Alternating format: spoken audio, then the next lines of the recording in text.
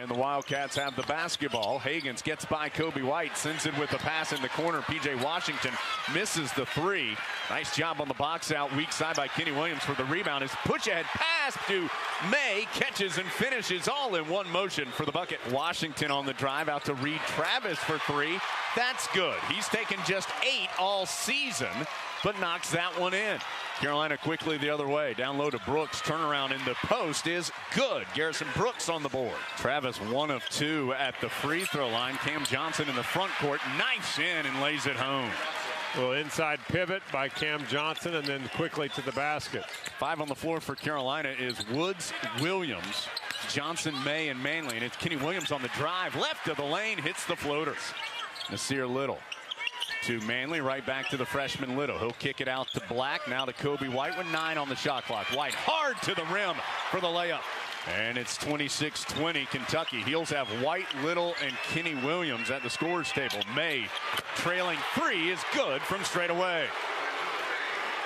Second 3 the Heels have made. First for May, who now has 7. He'll push it top of the key to Cam Johnson. Back to the basket. Faces up, sends it to Kobe White. Stutter step, big step through 2 defenders and lays it home.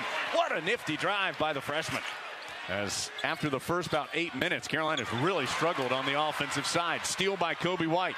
He'll start the break. White behind the back dribble, stops at the key.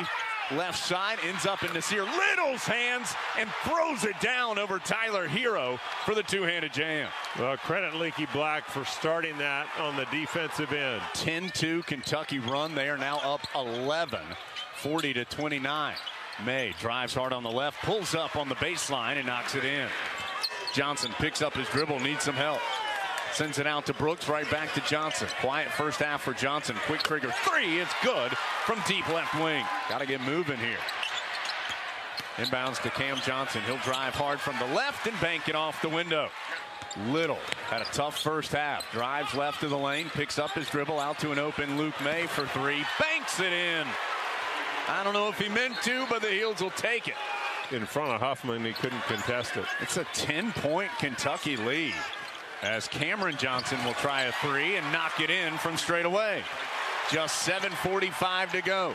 Kobe White drives baseline. Nice pass to Kenny Williams. Stripped, able to save it to Little. He'll kick it out to Kobe White. 3 left wing, good. Just 4:35 to go. Brooks gets free down low, lays it in, and picks up the foul on Reed Travis. Stops on the left wing, looking for Kobe White. Can't find him, has to hand off to Brooks.